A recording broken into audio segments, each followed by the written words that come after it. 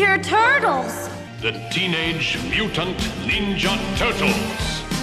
Let's show them the turtles know how to party!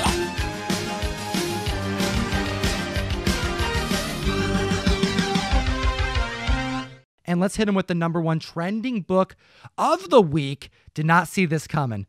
Peter Dinklage is coming to play the Toxic Avenger. Tom, #1 on the list, Toxic Avenger #1. Now, I don't want to say I told you so, but this is one of those books that I've been specking on for a very, very long time. Dude, a really long time, dude. You would tell me all the time. Yep. Oh, put away your Toxic Avenger. Totally. You never know. As an 80s kid, I totally remember watching Rhonda Shear on USA Up All Night and Class of Nukem High and, Toxic Avenger and all of these late night Class of Lloyd Kaufman trauma movies. And for the last 10 years, we've been hearing that there's a new Toxic Avenger movie coming out. Now, Arnold Schwarzenegger was tied to it at one point in time. Guillermo del Toro was tied to it at one point in time. Well, now, in 2020, we have Peter Dinklage tied to star in Toxic Avenger.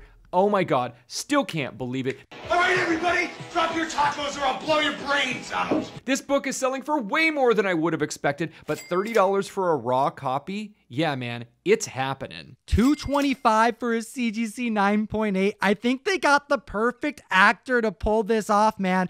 Toxic Avenger in December 2020, seeing a 2,125% increase in copies sold. Comic fans, hit that like button, slap that subscribe button. We need your support, and you know we're going to be here next week. And then, as always, Geek responsibly. Enough said. I saved you.